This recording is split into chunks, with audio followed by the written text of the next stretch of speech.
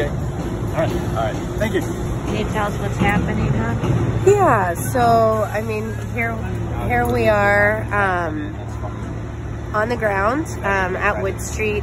This is the beginning of the phase 2 eviction, and so phase 2 encompasses, you know, the land from where Mona's home used to be, all the way down to the West Grand entrance, and so we see that Caltrans has already started removing abandoned vehicles, already moving people's vehicles, and it looks like they're going to continue slowly but surely.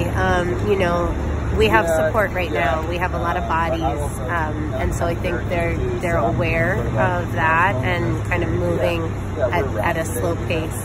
We've been told that they don't intend to touch the cob today,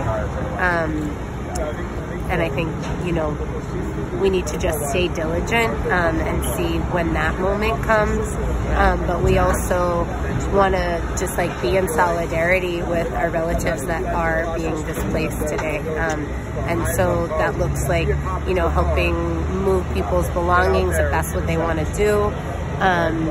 We do need a few tents. If folks out there have access to that and want to come bring that stuff down to the commons, that's a way that people can support. Right on. Thank you so much.